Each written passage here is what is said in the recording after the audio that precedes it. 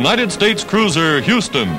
Lost a year ago in the Battle of Java, her fighting spirit still lives in the hearts of her countrymen. Immediately, the city of Houston, Texas, for which the vessel was named, recruited 1,000 volunteers to avenge the loss of the vessel.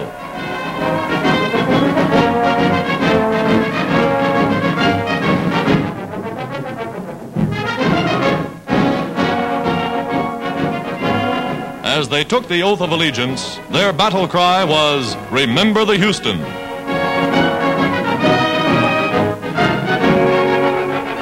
Today, 12 months later, a new cruiser Houston is ready to replace her gallant namesake.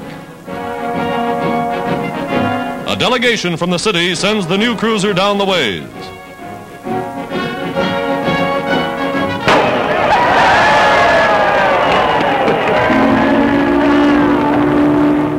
Another fighting ship to join the United States fleet.